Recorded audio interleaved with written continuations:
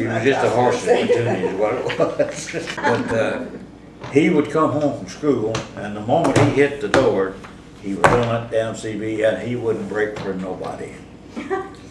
And I recall one instance where he was a trucker, came across the bridge and was looking for N.O. Nelson Company. Well, to get to N.O. Nelson Company, you have to come down here and go down Prick Street, go out Broadway, and that way. Well, he was yang around.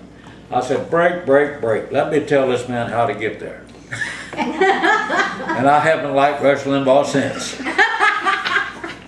He was just, after he would get his history lesson, math problems, with somebody else on CB radio, and he wouldn't break for nobody. He was just a horse at Patootie is what it was. So, how old was he then? He was in high school. That was my first encounter with Rush Limbaugh. How couldn't he take it? But I think he got out of school at 3 o'clock, man, 10 after 3, he'd be on that thing. Everything, just babbling about this, mostly getting his lessons over the CB.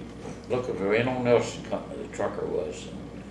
And, here he was blabbing on, well, go here, and he didn't know how to.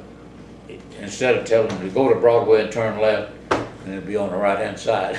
Well, he couldn't, he was still talking out of it. He kept breaking. He finally broke. I said, let me tell this guy how to get out there. Well, you know what the problem was? Hell, he's bullheaded. No, it was Rush Limbaugh. He wouldn't let anybody turn left. Well, he wouldn't let anybody else take control. He had to. It was.